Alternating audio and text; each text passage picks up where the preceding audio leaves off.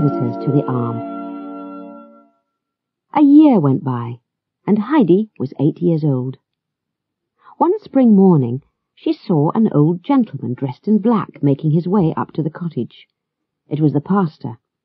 He had come to ask the Arm uncle to live in the village during the winter, so that Heidi could go to school.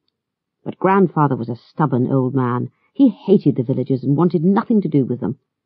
The pastor shook his head sadly and returned to the village. Later that day another visitor arrived.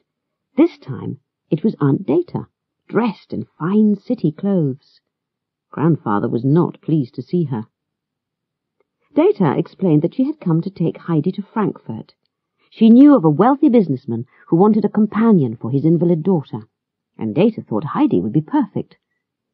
She told Grandfather it would be much better for Heidi to live with a good family where she could learn proper manners and wear fine clothes.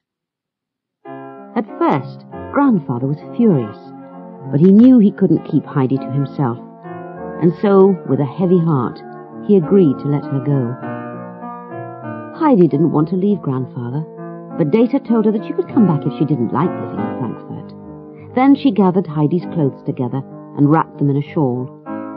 Heidi wanted to say goodbye to Grandmother, but Data said they must hurry, or they would miss the train.